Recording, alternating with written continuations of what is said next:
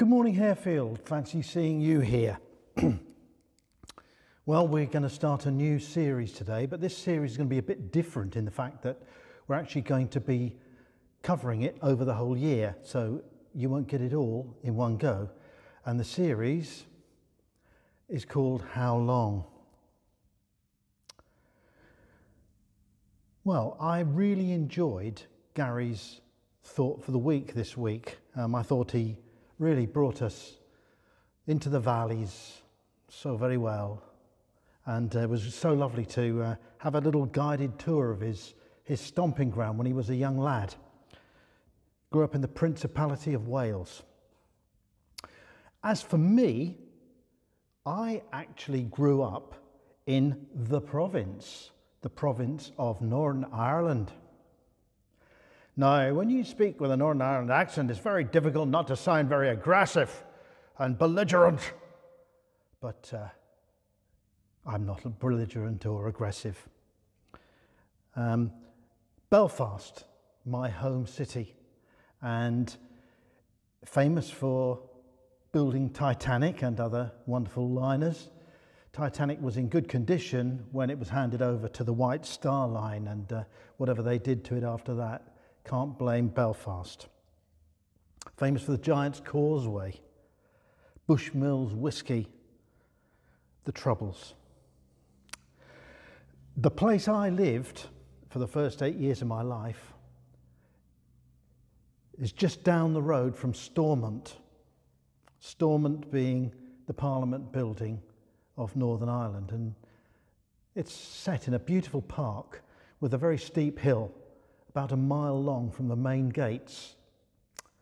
I used to pass this every day on my way to school. So I was actually living for the first 8 years of my life in this road towards the end of East Belfast, not very, very far into the city, as it were, quite near to open countryside, not far from the coast. Barnett's Road was our road, as you can see. And if you look up Barnett's Road from the bottom, there's a slight hill up there, and you'll see the first red brick house on the left. Going on from there, you'll see their Pebble Dash, but this first one is a semi-detached house, and we lived in the far end, not the one near the end nearest to the bottom of the road here, but the next one along. This is it. That's taken in a later photograph. It's a little bit neater than when we lived in it, but the strange thing is that the windows have all been changed, but the gates and the railings at the front are exactly the same ones as when I lived there. And I used to really enjoy going out from 169, that's the number there, and with a little jam jar of water with a paintbrush, because our gates and our railings were green, and the green had kind of like faded. And when I painted them with water, they came up beautifully shiny again, which of course it dried out after a while. But I used to like that. So that was what I used to do, not all the time. I did have friends, and one of my friends, Paul Kirk, lived directly opposite our house. And Paul was the same age as me, and we used to go to school together. Now, you might think that up to the age of 8, kids weren't going to school. Well, I had to travel a couple of miles to school. And my infant school, 2 miles up quite a busy road. Could you imagine allowing a 5-year-old or a 6-year-old to travel on a bus to school? Well, that's exactly what my mother did, my parents did. After a number of times she took me there, after that, just like everybody else, we all made our own way there. So in the morning, I'd pick up my bus money, and I would go across the road and knock for Paul, or he would knock for me, depending on who got up first. And we would walk round the corner past this little parade of shops, which looks a bit different from when I when I lived there. Of course, it's different. Just like Gary said, it's all changed, but Jesus is the same. And that grey sort of building on the end there used to be Violet's Cake and Bakery. And we used to go there for our cakes and potato bread and soda farls and, wheaten, things like that. Lovely little Northern Irish specialities. Very important for an Ulster fry. Anyway, it's changed. It looks like a group. But if you look further along, right up to the other end, you'll see like a supermarket there, a couple of shops. Well, the end one was Mr. McMinn's paper shop, sweet shop, tobacconists. And that's where I used to go and buy my sweets. Not only that, it's where I used to go to buy my fireworks. Yes, I was allowed to buy fireworks. If you had the money for them, Mr. McMinn would sell them to you. I know, I was only 6, 7, 8 years old, but I used to go and buy fireworks with my pocket money. I know it sounds absolutely ridiculous, but that's exactly what happened. So we walked past those shops and along to the end of the road, and there we waited at this bus stop. And you can see the road is empty. That's early on a Sunday morning a few years ago. But that is a busy road. That's called the Upper Newtonards Road. That road leads, if you're looking along the road there, that goes towards Stormont and the city of Belfast. If you go the other way, you're out to a town called Newtonards, which is just on the banks of Strangford Lough. Anyway, we would wait at that bus stop for the trolley bus to arrive. Yes, we had trolley buses. We were very eco-friendly in those days. These trolley buses were electric. They had overhead cables. They weighed about 10 tons. You couldn't hear them coming. And we had our pennies ready to pay the fare. And when the trolley bus, we could take any bus at all because they all headed into Belfast. It didn't make any difference. They didn't branch off before our school.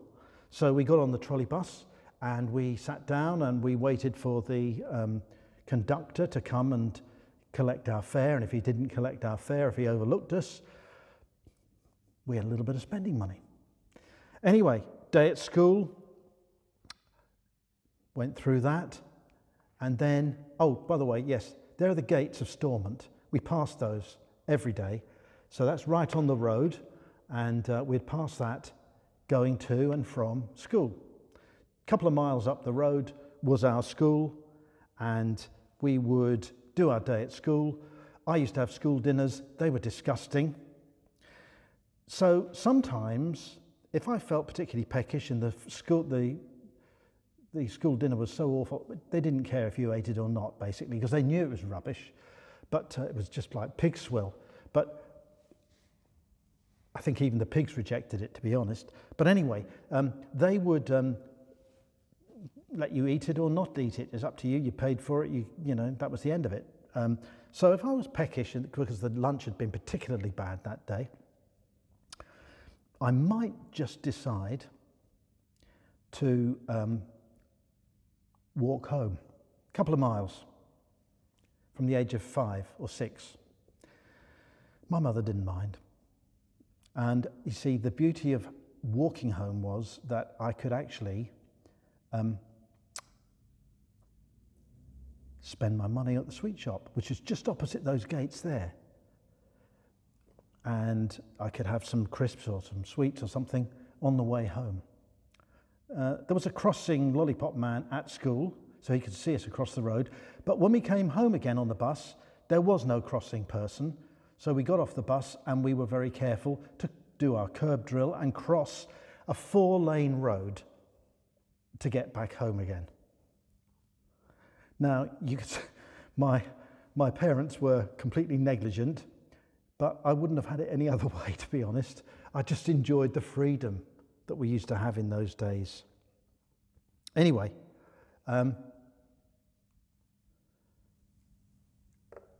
what on earth is he talking about? Why are we going down his memory lane today? Well, I'll tell you. Just opposite those gates, I'll go back to those again. Just opposite those gates, the road the corner of which was the sweet shop. I could walk down there and join Barnett's Road, because it was quite a long road. It ran sort of almost parallel with the Upper Newton Ards Road, but less busy, less traffic. So I could walk down there and turn left, go back to our house. Just along that road there lived our family GP, Mr. Goldring, Dr. Goldring.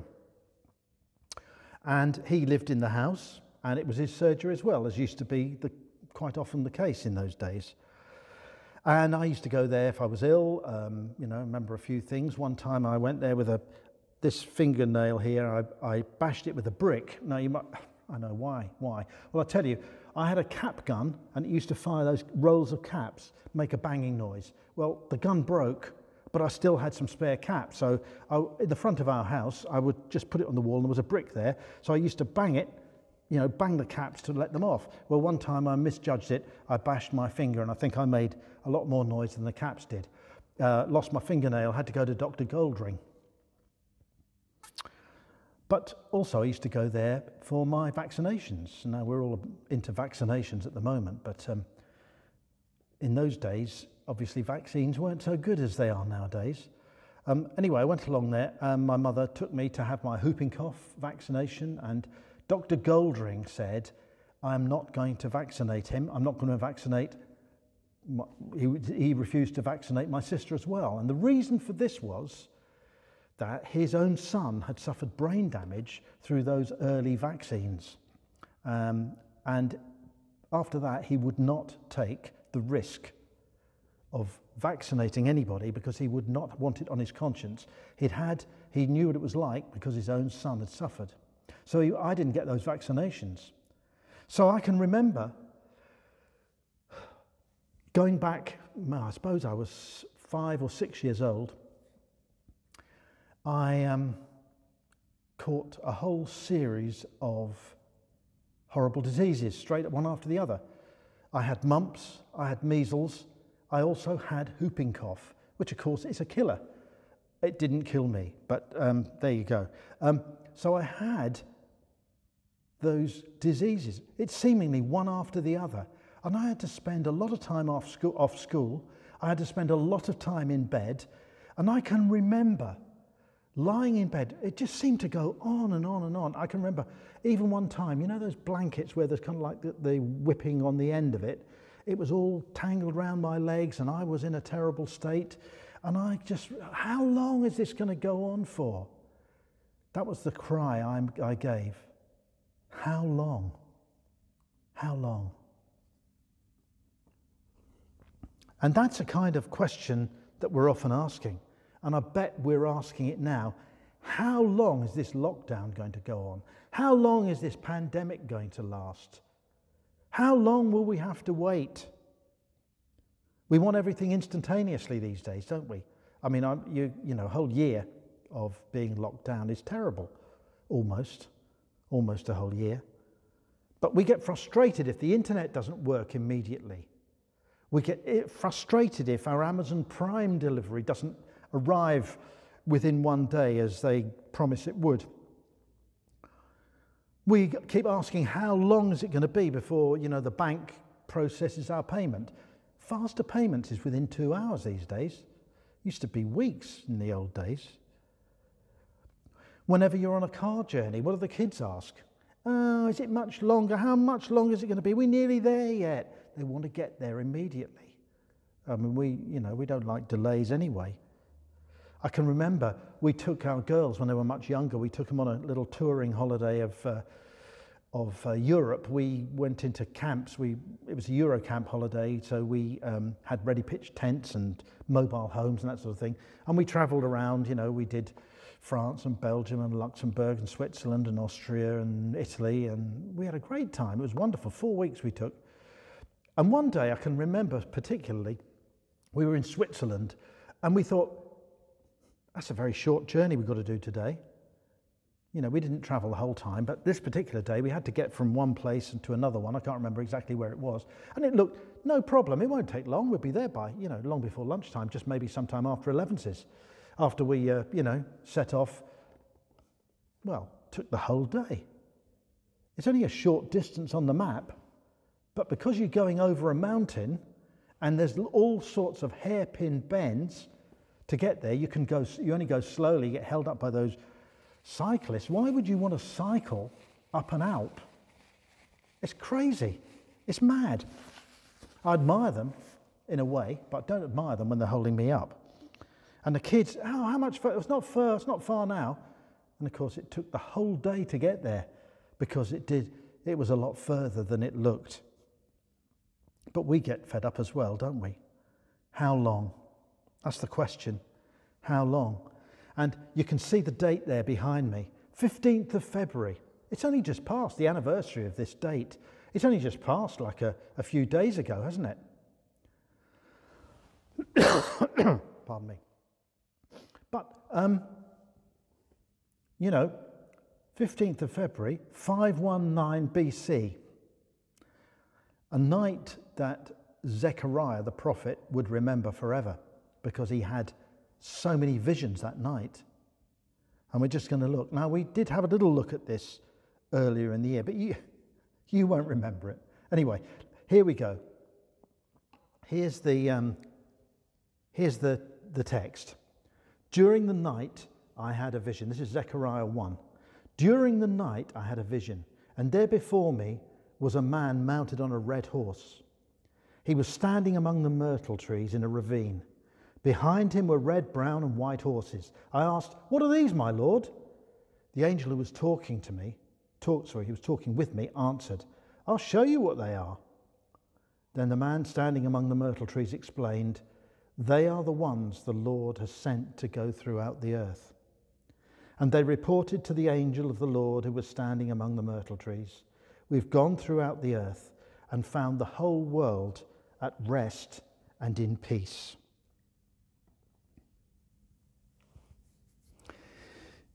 World peace is something that, we aim for. We'd love to have peace on earth, wouldn't we? Anybody who's asked, what would your ambition be? What would you really like to achieve? Peace on earth, they say. Peace on earth. Have world peace, no more war. And this is what this angel seemed to be reporting. Now see, Zechariah's here, and he's got an angel with him. And the angel seems to be kind of like helping him along to try and, in this vision, he's trying to get him to sort of get to the bottom of it. Anyway, he sees this man in the ravine next to the myrtle trees. Myrtle trees speaks to us of Israel. And remember, the Israelis, the Jews, God's people have been exiled for 70 years. We say, how long? And we've been waiting for sort of almost a year to get sort of a little bit more freedom. And they've been waiting 70 years. It's incredible. So there's this angel with Zechariah, and he wants to know what are these horses and this person in the myrtle trees. And the myrtle trees speak of Israel, as we said, but then it seems like the angel asks on Zechariah's behalf this man in the myrtle trees, and who is another angel, or so often as we find in Scripture, he's actually a pre-incarnate Jesus. He's God himself. Now, in the Bible says that no one can look at God and live. So it isn't such God, it's God in sort of a human form. And there's this guy in the myrtle tree. He said, well, these are the messengers. We send them throughout the earth to sort of report back and see how things are going. Well, and it's all good. It's nice and peaceful. It's restful. But of course, we know it isn't. How can everything be good when God's people have been sent out of their homeland and the temple's destroyed and Jerusalem's not even been built back up again? How can that be good? Everything's at rest and at peace. Well, it may be man's idea of peace, but it's not God's. So God doesn't want any old kind of peace on earth. God wants his peace. He wants peace in the terms of the Prince of Peace. He does not want any old peace, the devices of man. who say, we'll come up with this scheme, we'll have United Nations, we'll put these countries together. Down through the ages, people, men and mostly men, but men and women have tried to manipulate to get peace. Maybe they do it for their own ends, I don't know. So God doesn't want world peace on man's terms. You might say, oh, well, any old peace is better than no peace. Well, possibly, but God's peace is far better than man's peace. The peace that passes all understanding. So then comes the question. The man in the myrtle trees is Jesus. And the angel of the Lord said, this is the one who's with Zechariah, helping him along. The angel of the Lord said, Lord Almighty, that's Jesus, isn't it? Lord Almighty, how long will you withhold mercy from Jerusalem and from the towns of Judah, which you have been angry with these 70 years? How long? He asked that question. How long is it going to take? How long have we got to suffer? How long will we be exiled and out of our country? So the Lord spoke kind and comforting words to the angel who talked with me. The Lord spoke kind and comforting words to the angel who talked with me. Everybody, God has got kind and comforting words for you and for us. We'll find out a little bit more the kind of comforting words that he'll be saying to us now. Then the angel who was speaking to me said, proclaim this word. This is what the Lord Almighty says. I'm very jealous for Jerusalem and Zion. And I'm very angry with the nations that feel secure. I was only a little angry, but they went too far with the punishment. Now, when you look at the word jealous, it's not like a sort of teenage romance, he's going out with her, but this other one, number 3, comes along and he fancies her and she sort of flirts with him, and so number 1 gets jealous. It's not that kind of stuff. Jealous, you could put in its place the word zealous. Full of zeal, full of enthusiasm, full of passion. So the Lord Almighty said, I am very zealous for Jerusalem and Zion. My people, I love them. I don't want them to be exiled forever. I'm not going to hold their sin against them forever. God's saying to you this morning, I'm not going to hold your sin against you. Jesus died so that you could be forgiven for your sins. And he's saying, I haven't forgotten my people. I know it seems like a long time. It seems like I haven't moved for ages, but I've been there all along. And I am very, very passionate. I'm very zealous for my people. And then he goes on to say, I'm angry with the nations that feel secure. Oh yeah, they think they've got peace. They think they've brokered peace. They think they're intelligent. They think they've got it all licked. But no, they haven't, because they're oppressing my people. And when they're oppressing my people, I was a bit angry with them to start with, but of course that was part of the discipline of my people. But now they've gone too far. And I'm going to put a stop to it. I'm cross with them. I'm angry with them. How long will you withhold mercy, says the angel to Jesus. And Jesus says, I'm going to do it. I'm speaking comforting words. And you know what? He wants to speak kind and comforting words to us. I'm zealous for Jerusalem. I'm angry with these self-satisfied, smug nations and these leaders who are in it for their own ends and their own fame. But they've gone too far. This is going to end. Therefore, this is what the Lord says. I will return to Jerusalem with mercy, and there my house will be rebuilt, and the measuring line will be stretched out over Jerusalem, declares the Lord Almighty. Proclaim further, this is what the Lord Almighty says. My towns will again overflow with prosperity, and the Lord will again comfort Zion and choose Jerusalem.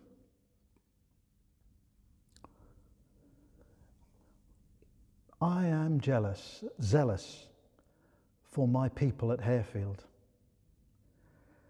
I want to rebuild them.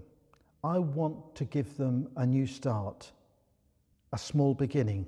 Do not despise the days of small beginnings. My house will be rebuilt. My people will be built up. I will comfort my people.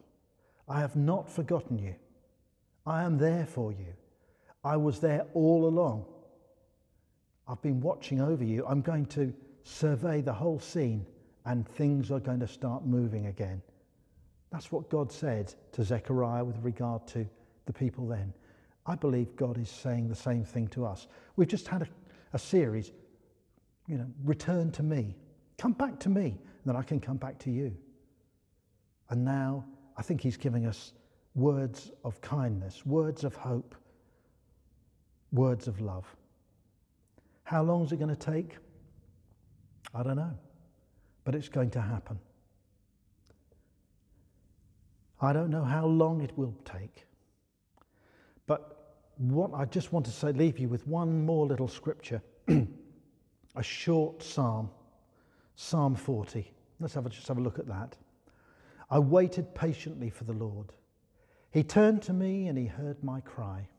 He lifted me out of the slimy pit, out of the mud and mire. He set my feet on a rock and gave me a firm place to stand. He put a new song in my mouth, a hymn of praise to our God. Many will see and fear the Lord and put their trust in him. And I would just love it, and I'm sure the Lord would love it, if you had a new song in your mouth. His praise is on your lips because he sent Jesus to be our Saviour. Hallelujah. He sent his Holy Spirit to give us boldness, gifts and power. And I just pray that in these days where we're probably calling out how long, in these days of suffering, and I know that some of you have suffered badly, some of you have been ill, some of you have relatives who've been ill and some relatives who've passed away. But how long? I don't know. But God is going to rebuild his people. He's going to, from a small beginning, he's going to rebuild us. Well, that's all I've got to say. So I'm just going to pray now. I want to pray that God blesses you and us and that things start to happen. We eagerly await Boris's pronouncement tomorrow afternoon. So let's just pray now. Heavenly Father, I do pray for our government, our Queen, our royal family, and those who are in authority over us. I pray for them. I pray that your guidance will come their way, that they will reach out to you and not just to the designs of man. I pray, Lord, that you would bless each one of us. And Lord, that we may have been asking how long. Lord, you're going to do things. You're going to rebuild us. You're going to set us in motion from a small beginning to a big end. Lord, I just pray that you'll be with every one of us. You'll bless us and our families because we're asking it in the wonderful name of Jesus, our Saviour. Amen. Amen, everybody. Have a wonderful morning. Thanks for listening. Bye-bye.